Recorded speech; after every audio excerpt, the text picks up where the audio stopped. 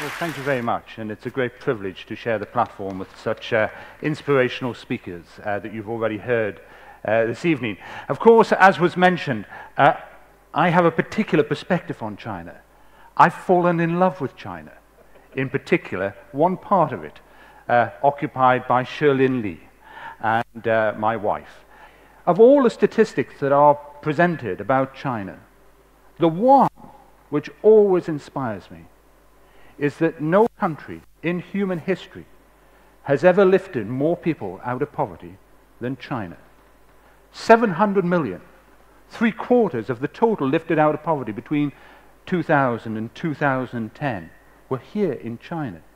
That should make us celebrate and take note and try to understand. My perspective for understanding was not analysis of the economics. It was to walk through China, to walk 1,000 miles. Originally, it was meant to be from Beijing, the northern capital, to Nanjing, the southern capital. But I walked a little bit too fast, and I got there 3 weeks early. And Shilin said, "You've arrived 3 weeks early. Well, now you can walk on to my home city, which is Hangzhou." And that's how it became, that we walked for peace to Nanjing and to love for Hangzhou. And it was an amazing time. I remember one afternoon, we've been walking for 3 weeks out of Beijing. I have to say that there are many things that are said about walking, but often walking, as I found when I set off through Beijing, I was overtaking the traffic as I walked out through the various ring roads to the final 6th ring road. And we walked about 3 weeks, and it was during August, so it was very hot temperatures. And we started climbing high into the Taiyan Mountains in Shandong province. And we moved into Shandong province and into the Taiyan Mountains, and it was beautiful countryside. It's one of the things worth remembering about China, is of course that a lot of people look at China and saying, well, it's an economic miracle. Well, as has already been mentioned, this miracle has actually been happening almost every century for the past 3,000 years. We arrived in a small village called Xinjiantun. And just picture it. In the mountains, nowhere around. Hardly a road to be seen. A few little houses around a little square. In the middle of the square, a great tree, an oak tree. And beside the oak tree, there was a well. We sat down from the heat of the temperature. It was about 40 degrees, and Shilin and I sat down beside the well and underneath the tree. And not long before, people started coming to join us and started to talk about it, what we were doing, why we were doing what we were doing. And as we sat there, they explained that the tree that was providing the shade was some 500 years old.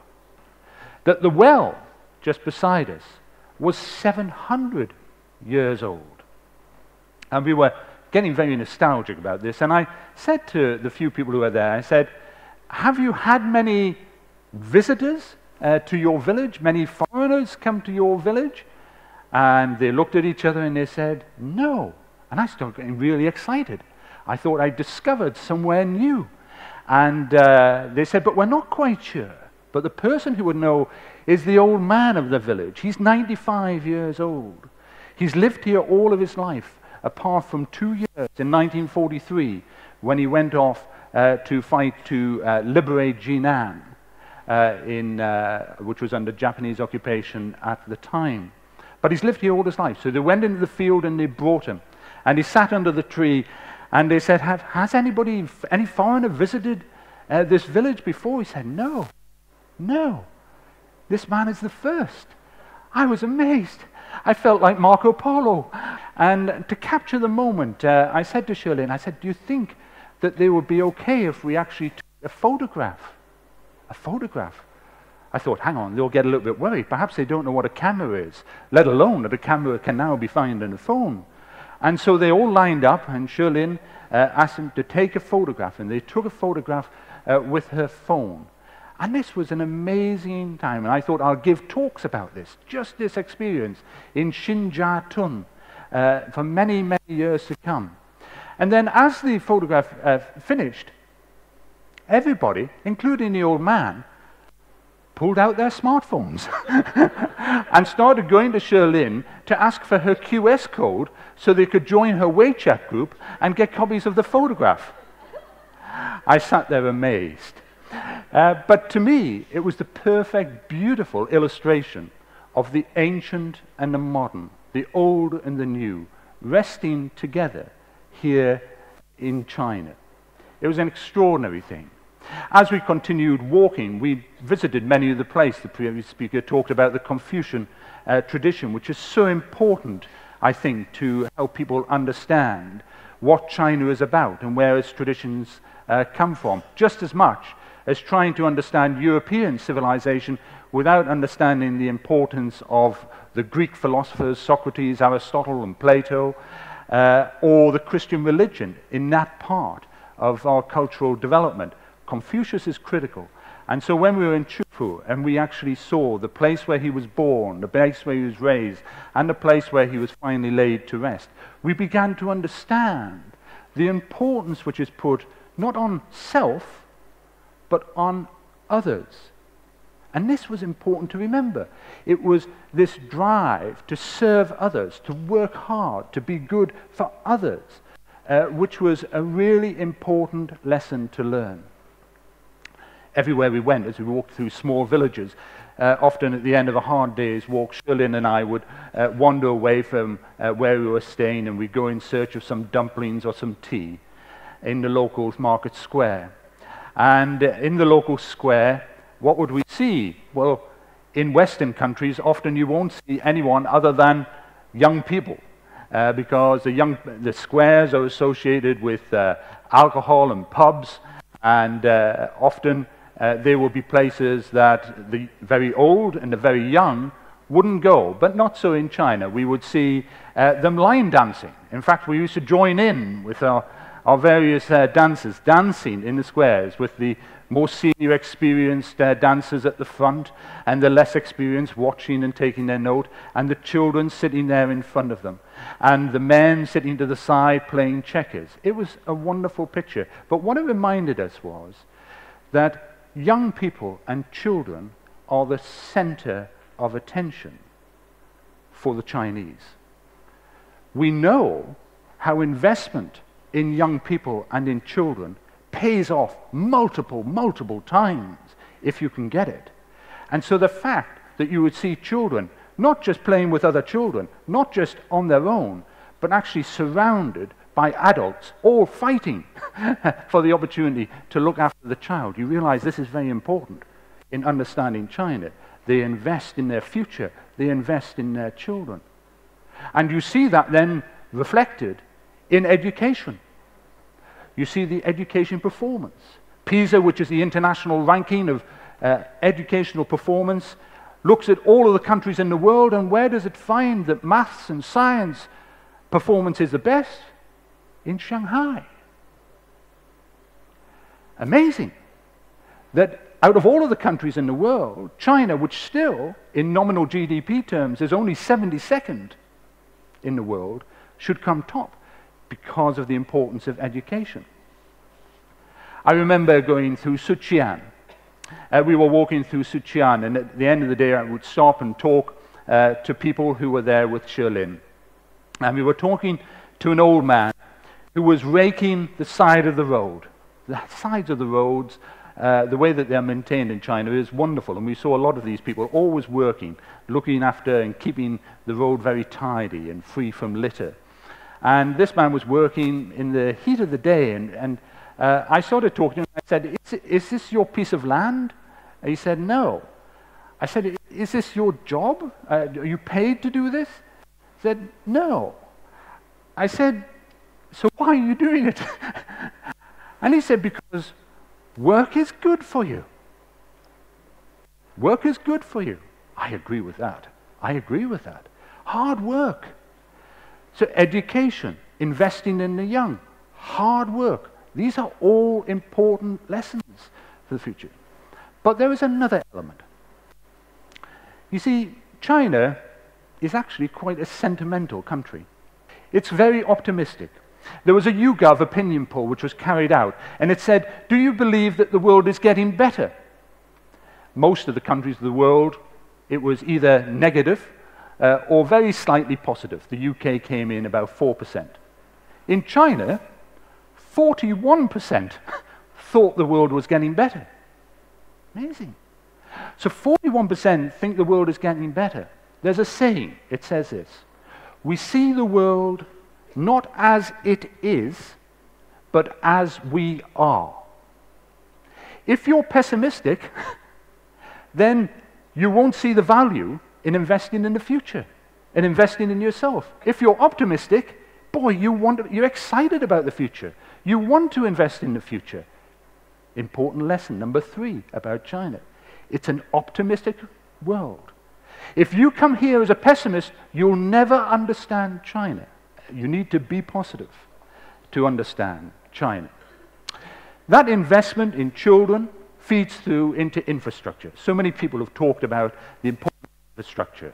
The mass growth of high-speed rail lines around the country is quite amazing. And there's still a queue of people trying to get on them. There's no empty seats on the trains, such as a demand. There's twice as much high-speed rail track in China already than there is across the whole of Europe. That's quite amazing. The investment in infrastructure, we've heard about One Belt, One Road, is in ports and it's in roadways, which have doubled in size over the last 5 to 6 years.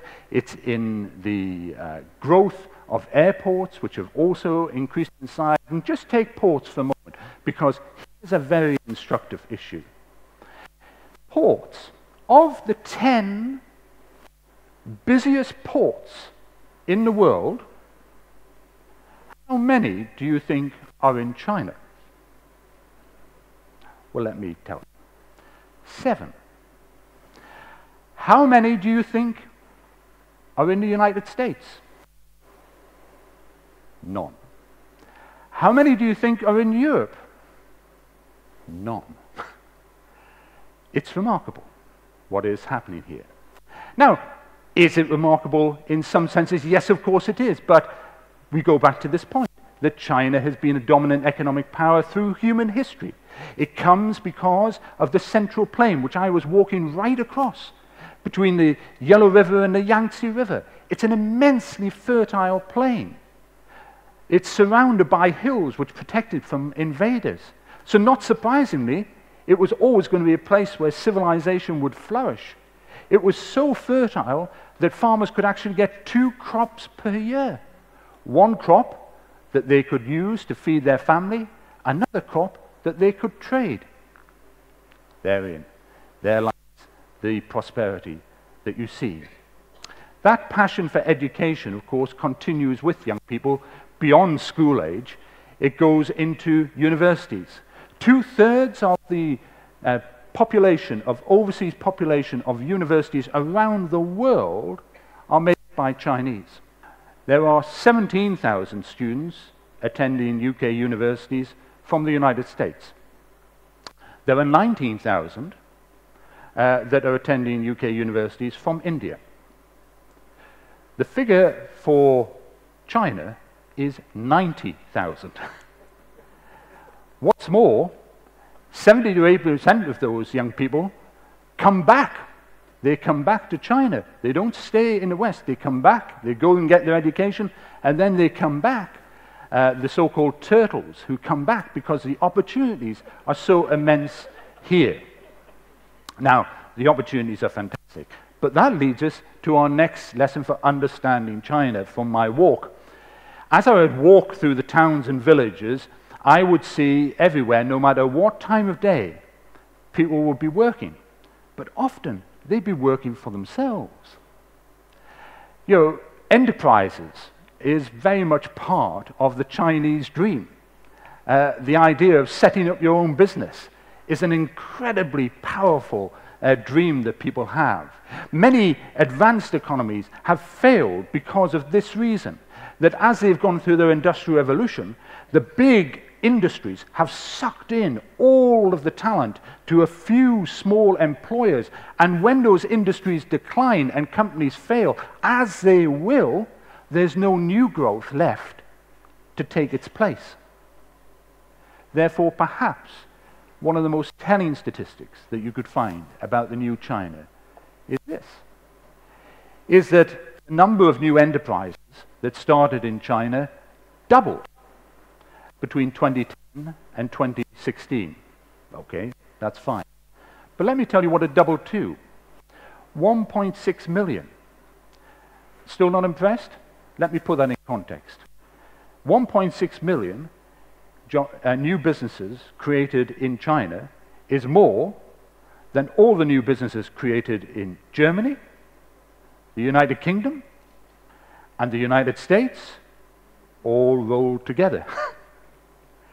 It's an incredible investment in the future because people are optimistic, because people are working hard, and because they're investing in their future, of themselves and of others.